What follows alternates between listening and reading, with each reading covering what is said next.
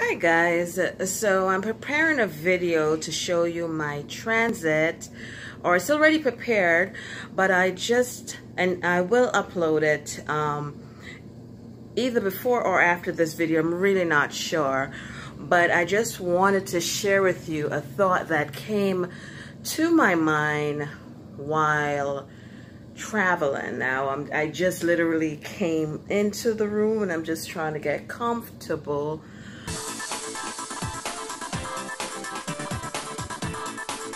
I'm not trying to look perfect or anything. I'm just trying to share a moment with you, all right? So yeah, I'm sitting down.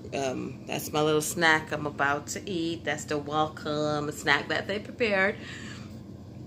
But on my way here, a friend of mine mentioned that I should do more videos showing my trips, my travel, and the things that I'm doing. And although I really want to, sometimes I'm just deterred. And I'm deterred. It's one thing to pull out the camera, showing your, moving around with people. Some people don't want to be on camera. And some people don't want to be on camera, and I do have to take that into consideration. But also, there's sometimes you post videos of the things that you're doing, and people are not welcoming to it. Instead of they appreciating the videos or congratulating you or liking your success, they believe that you're flaunting your success. And let me tell you guys, over the years I have learned to be humble. What I mean is, not everything I'll share with you. And even if you feel like you're close to me and you're my friend, and no disrespect to anyone, but it's not every single thing I will share. And the reason being, over the years I've met people who just, it's either, oh, so she has money, so let me ask her to lend me money, and if I say no, then we become enemies. Or if I would lose friends because they believe, oh, I'm not being humble if I show certain things and show you, my life, or what the things that I'm doing, and especially my trips, the travels, and the people that I meet.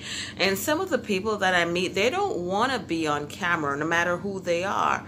And I've been fortunate to meet some very progressive individuals. I'm not going to use the word rich, because I've met rich, poor, whatever, but very progressive individuals.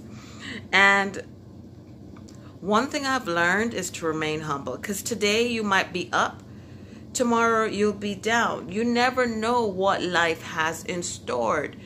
You understand? You may be watching someone's video, and they're showing you their hotel room, and they're speaking at a conference, but you really don't know the struggles behind it. Let me tell you, there are a lot of entrepreneurs out there, and sometimes they have money and sometimes they don't, and that's just life, right? So I remember this guy, and I'm gonna call him Nobody. All right, so Nobody, I met him actually this year in Bahrain, and yes, that's one of the places that I've been to and I've traveled to. And I basically visit him at his home, and he showed me his place. Now, the entire thing, I'm supposed to be impressed, but I wasn't. It's not like I'm impressed or not. It's just like, what's the reasoning or the purpose behind you showing me all your shoes in the closet that you have, and all your clothing? What is the purpose? And the reason why I say this, I expect that maybe from a 20-year-old, but not from a grown individual. And I smiled and I go, oh yeah, you know, and I notice every time, you know, that person, nobody will come around there and look at, you know, the shoes that I have on my feet or the jewelry that I wear. I'm not going to put everything out there that I have. For what? But that's just me. I've remained humble, right? Because again, I've met people at their peak of success and they've dropped down and they've come back up because that it's life. Yeah, so showing me all the stuff that you have and showing me a place that you're not paying for, the government is paying for, doesn't impress me. And I say humble, humility, just take it all in and do what you have to do. And that's the reason, that's my philosophy. And you know, that's the reason I don't really show every single thing. And you know, there are people like, okay, we don't know your movements, because at times I'm just simply scared, afraid of what you might say, what you might think. And yeah, not the, you know, it's not, everything is not a bed of roses. And I'm going to leave with this information for you.